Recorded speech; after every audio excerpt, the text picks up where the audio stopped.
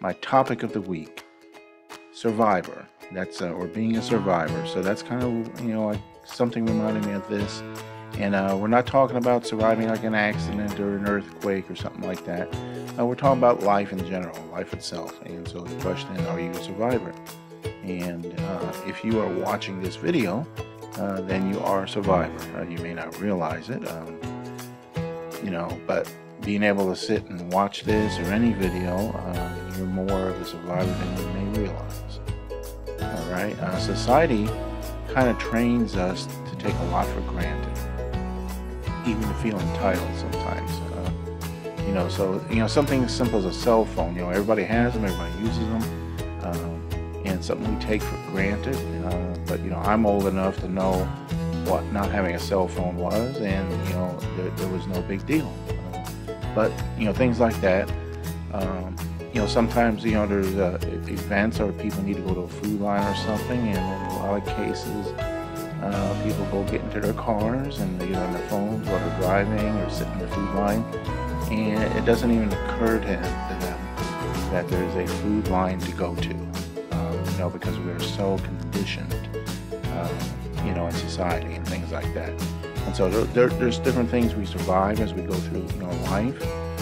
There's a lot of things, there's the reality, there's illness and, personal loss and tragedies and things like that happen. But, however, there are other obstacles in life that you survive without realizing it.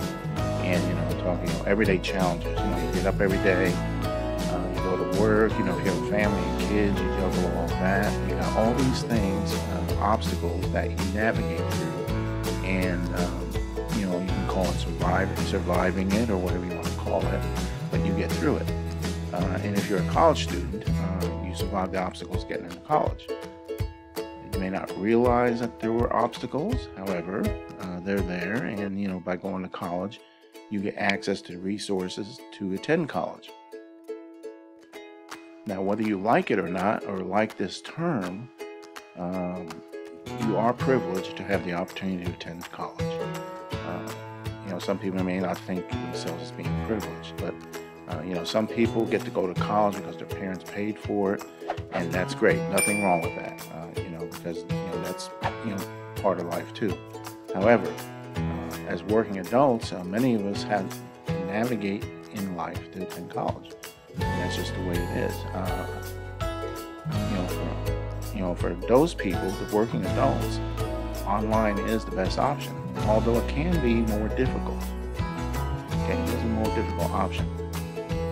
Online students have to be self-disciplined and able to work independently. Okay, so self-discipline, work independent.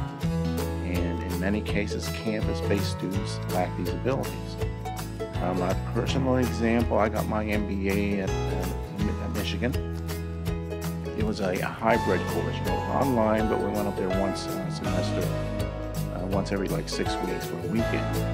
And traditional based students, we would have one or two every once in a while who took the online course because they thought it was easy, or they would need to get one more course done to finish their MBA, and they were just not prepared for the rigor of online learning.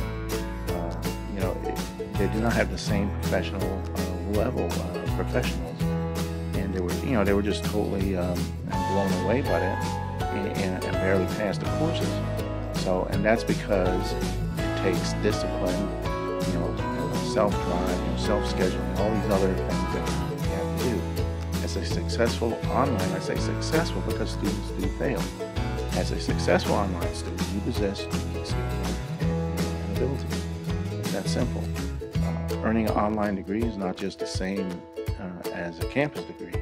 It is the same degree. It's much more difficult and an accomplishment to be proud of. All right. So surviving life's challenges is also about achieving life's challenges and goals.